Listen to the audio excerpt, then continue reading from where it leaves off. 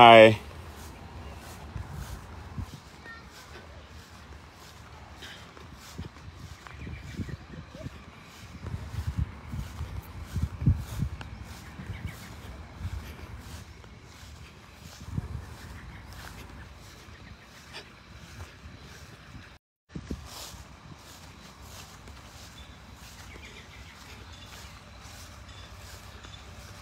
That is a ship going there behind the trees. I don't know if you guys can see it. And it's going to go on top of a road, though. It's going to go on top of a road. Can you see the ship that is going behind? I don't know if we can zoom this. Let me see. It's not zooming. Can anybody look behind the tree? There is a ship going there. Can you all see it? Will you believe if I tell you it's going to go on top of a road? A tunnel. It's going to go on top. All right. Share this video. Let it bless somebody. Tag somebody in it. Drop your comments. Drop your reviews on my page under the review session.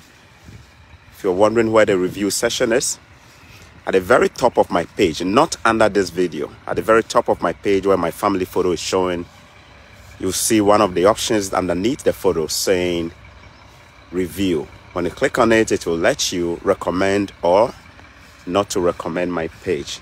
I've been very fortunate to have over 400 of you give positive rating of my page. God bless you. I have not had a single person write a negative review. That is too good to be true, isn't it? I love all of you. Those of you who are getting value, consider dropping a review, okay? All right, I want to drop this information.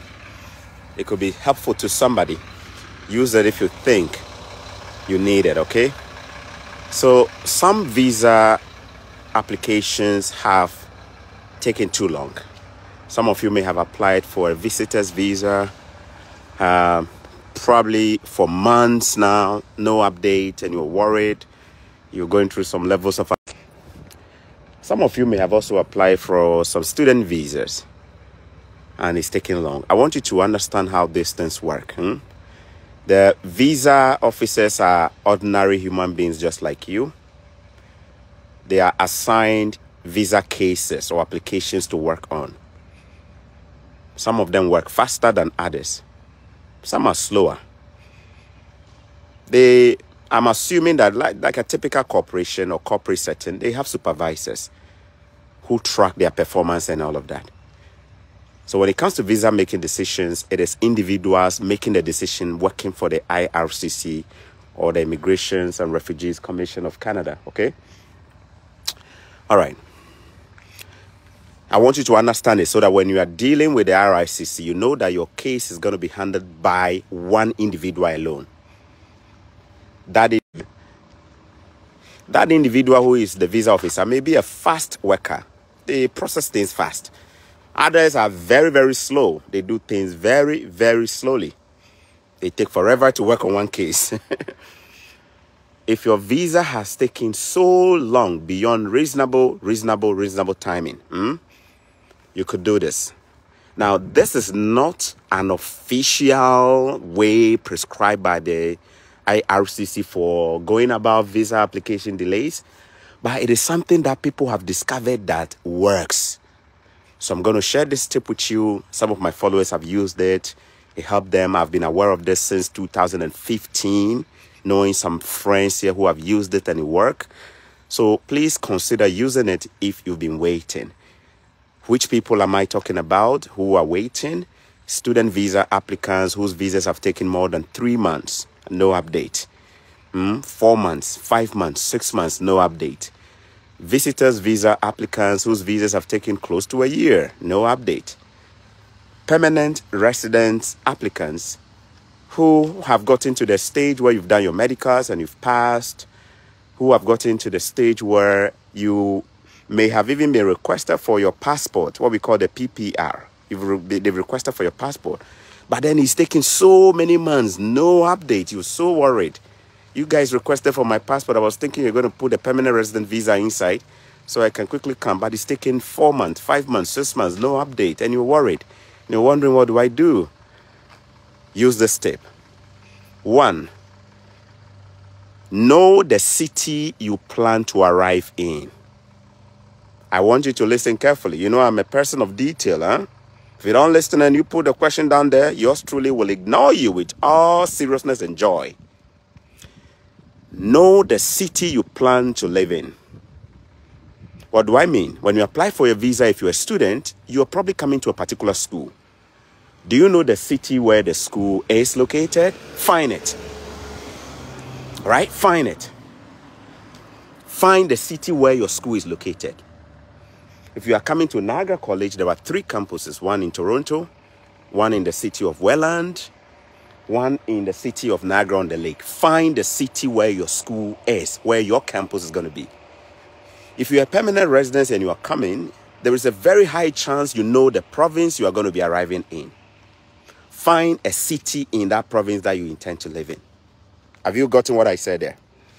If you are a visitor's visa applicant and you are waiting to arrive in the country, by now you know which city you are planning to arrive in, or for the event, or maybe the family or the person or the organization you are visiting. You know the city. Find that city. What next to do?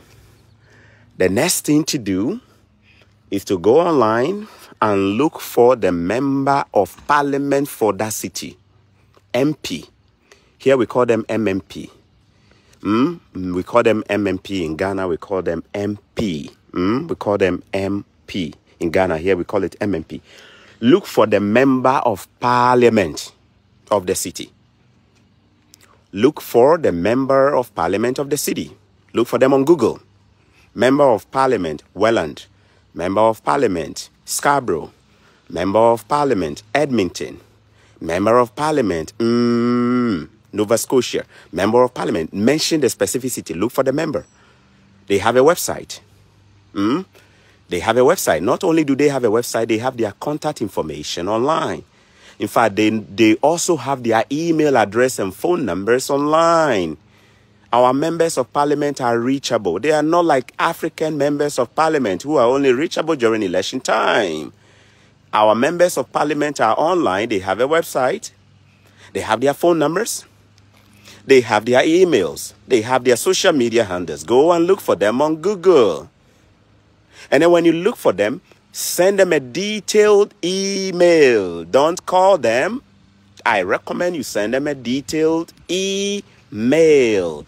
Detailed email. As when they watch them like they so they make your eye, they look fine. They say, all this thing now common sense where they build them. Common sense, they arrange them like this. Things in our God, we can plant all of them in line like this. Now common sense. Now common sense. Common sense where they build all of this. It's created by human beings who are called builders.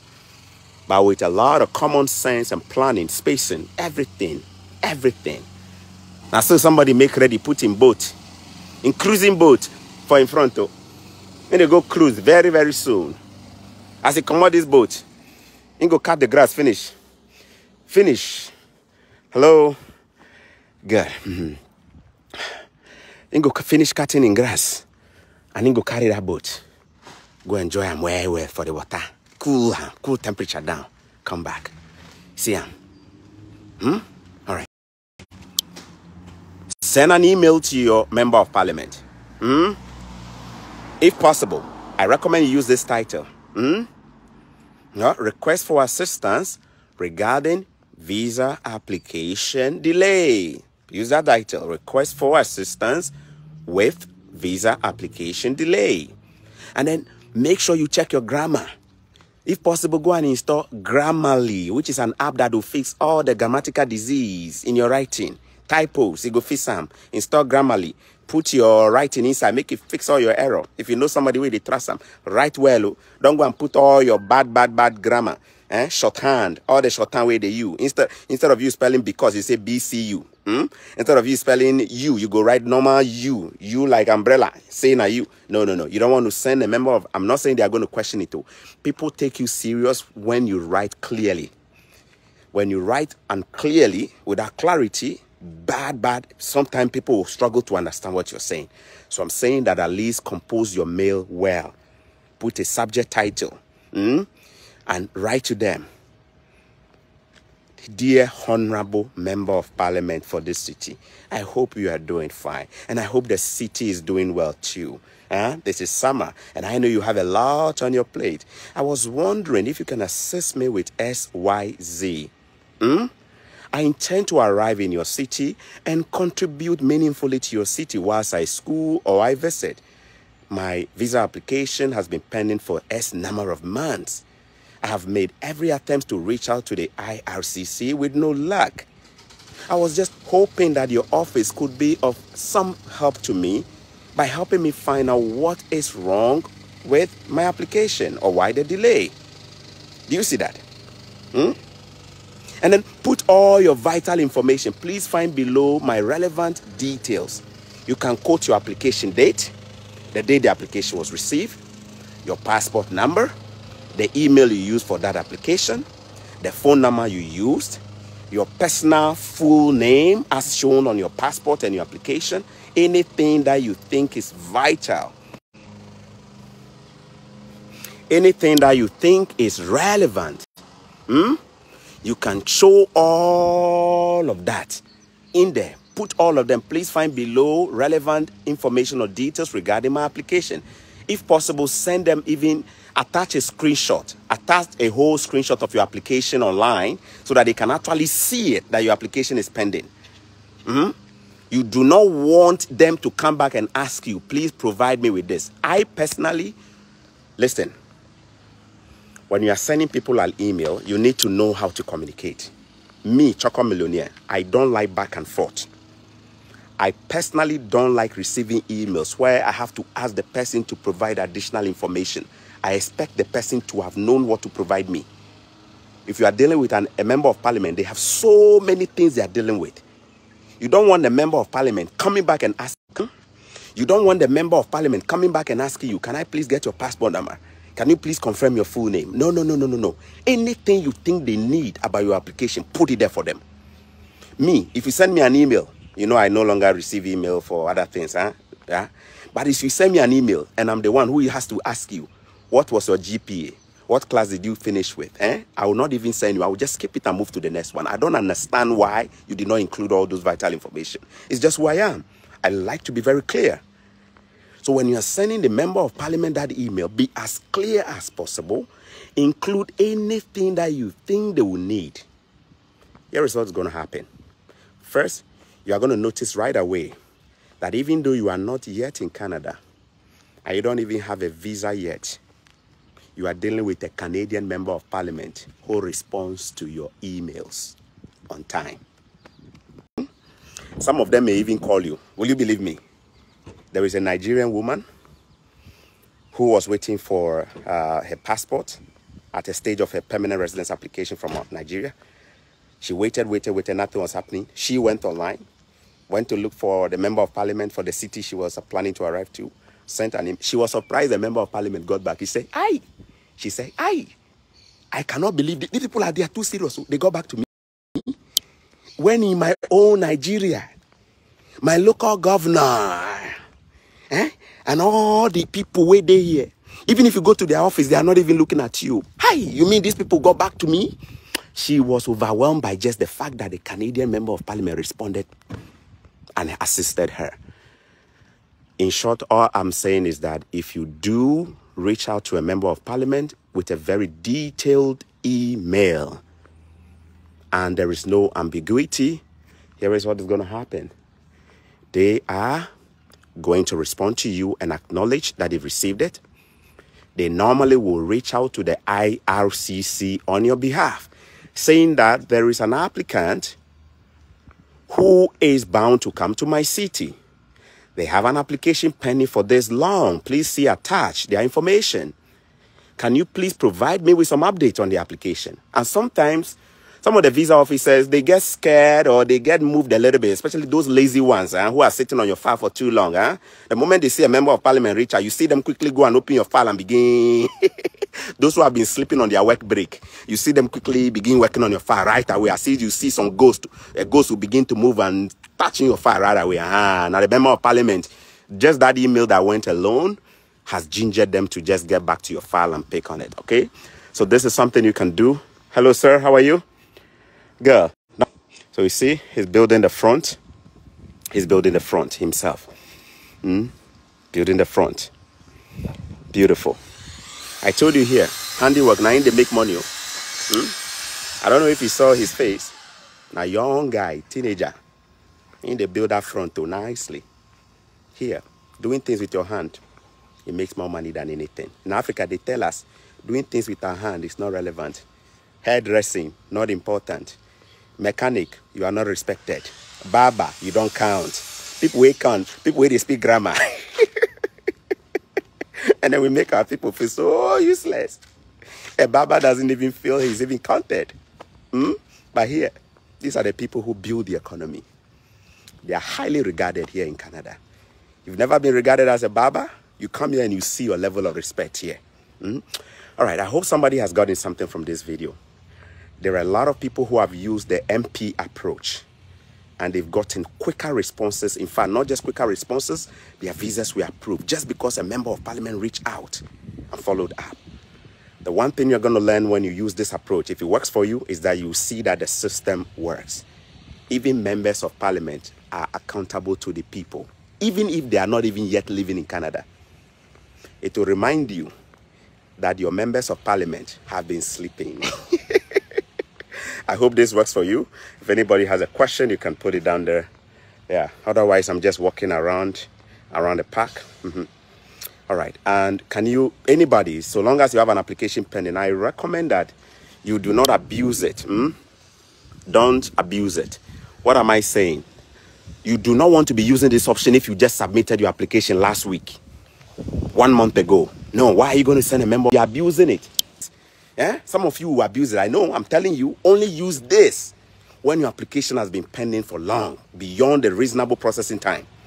You submitted your application 1 month ago, don't abuse this. Don't go and use this. You submitted your application 1 week ago, don't use it. 2 months ago, don't go and use this option. It is only for people who have been waiting for more than 3 months for visas that should have taken maximum 3 months. Right? Only use this when necessary. Some of you abuse things. You submit your visa today, you're already reaching out to member of parliament, stressing his life here. You know, say the man, they go parliament, they go do work. Your own member of parliament, know they respond to you, not even pick your call. You cannot even go to the office. Don't come and abuse the ones here. Use it wisely. Use it wisely. God bless you. Yeah. 1 second. I'm walking around. 1 second, I'll be with you.